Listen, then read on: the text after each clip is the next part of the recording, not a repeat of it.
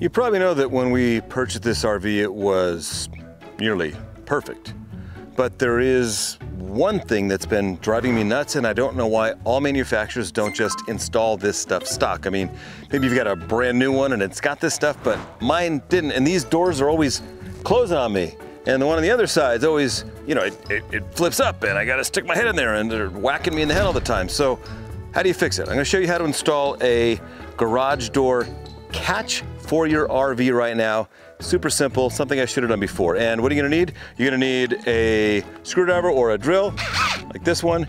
You're gonna need this drill bit, the square drill bit that I tell you to get in every single video when I do any installation. Maybe a tape measure if you wanna be kind of accurate. You're gonna need this door catch. I got a pack of like 5 of these for not that much money.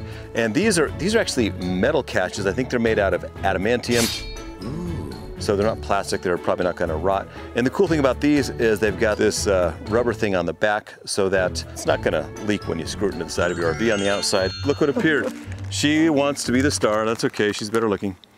So you can be the star. But I just got something. These are drawer slides coming soon. Our drawers open from poorly. Day one. They just don't open very well. So hopefully I ordered the new drawer slides in. Sometimes are they 16 inches? I measure them. 16 inches. They are. They're 16 inches. They feel heavy duty, so hopefully they'll fit. And our must-have item came in too.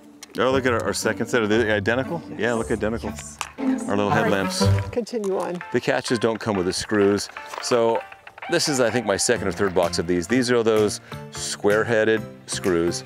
They're called Robertsons, or also black painted head self-drilling square drive, doctor, recess, you tell me. There's links for these screws and everything else we used in the video in the description below. I've used those everywhere. So let's go ahead and install it and see how it works. I'm not really sure how it's gonna work. I haven't really tried it yet. Don't listen to him. So we'll do this together. There's not really a science or an exact place to put this, but I'm just gonna put it about 2 inches down, so when I do the other side, it'll match. So I'm gonna go about 2 inches right there, and then you just gotta slide it in till it's about right, till you think it's gonna catch, and that looks like it'll do it. I think a little deeper is probably better, so it catches better. And it's gonna make sure it's possible to get it off and on. So probably as far into the door as you can, and still easily open it. So it's about where I'm gonna put it, and all you do is you take one of these magic screws, and you want to make sure that there's no plumbing or electrical behind there. And how will I know? I'll know because I'll either get shocked or water will gush out, but maybe you should do better due diligence. And then you just screw it in, because these are self-tapping screws. I love them. And then we want to make sure that it's level. So you could, if you wanted to get hardcore, is it level? If the RV is level, and it should be with our auto levelers, and that's level, so I just got to throw another screw in. Okay, look at that. Adamantium, it held so far. Let's see if it holds the door open. Pop it open. Boom! And I'm just gonna make sure that it's about 2 inches so I can do the other side real quick. And it's, well, 1 5/8, whatever. We'll do that on the other side. It's gonna go right about here. It's not gonna hit anything.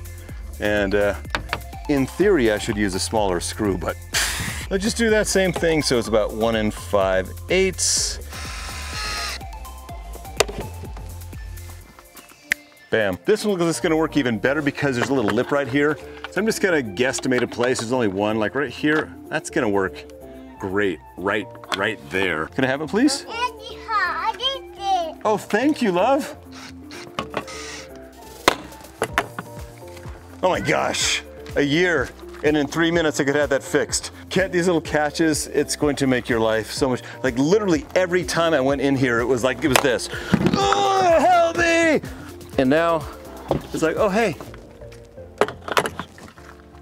Ah. Bonus tip, Leela found these magnetic hooks, and if you've got anything metal on your RV, this isn't, but this is, that can help with little stuff like, oh, hey, hang that there, or you got towels outside, or whatever. We have metal on the other side as well. Oh, you can hang the tape measure here, so in case you don't have a little 2-year-old to hand you stuff, it's like, oh, here's access to this, so I can level this. Oof, not even close.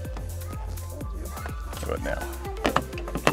Look at that, it's perfect. We don't have a lot of magnetic spaces, but we do have some spaces right here, and you know, whatever you can hang that's outside for convenience factor.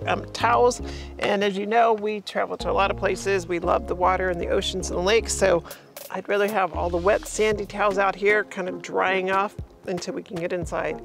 And for more renovation tips, go ahead and click the link up here. And if you'd like to see more of our adventures, go ahead and hit that like and subscribe button to be notified. And we can't wait to share our adventures with you.